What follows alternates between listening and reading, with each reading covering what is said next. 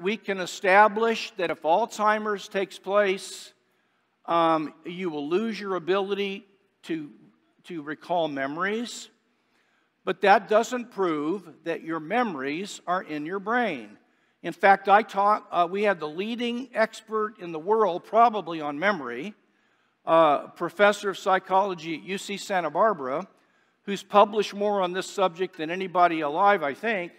And he came and gave a lecture to about 15 of us on the faculty at Biola. And he said, look, I have no idea what it even means to say that a memory's in the brain. I don't even know what that means. Because if you think of the brain and you were shrunk down to an atom, it's largely empty space with these little particles that are a long way from one another that are exerting forces. Where are you supposed to put a memory? Is it kind of spread between the particles, or, is it stuck in a synapse somewhere? Memories do not have spatial extension, and the only things that are in the brain are spatially extended things. But my memory of my grandmother doesn't have extension. It isn't a half an inch long or anything like that. Now, what is going on with the memory thing? Well, suppose that I were in a car and I was strapped in with a driver's seat belt, and it was locked, and the doors were locked, so I couldn't get out of the driver's seat. Would you agree that my ability to move around town would depend upon the car working? If the steering wheel got broken so it only turned right instead of left, I would be limited in my ability as to which direction I could go. But that wouldn't prove I was the car. It would be consistent with that I'm the driver of the car.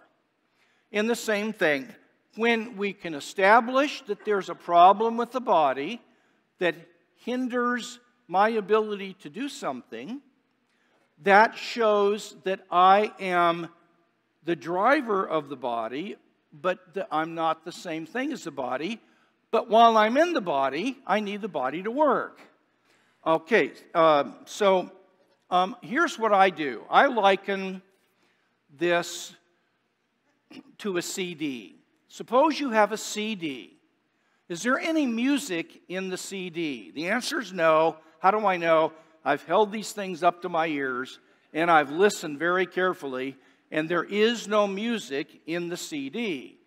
What is in the CD, let's just say, are grooves or various patterns of digital whatever it is. Let's just call them grooves.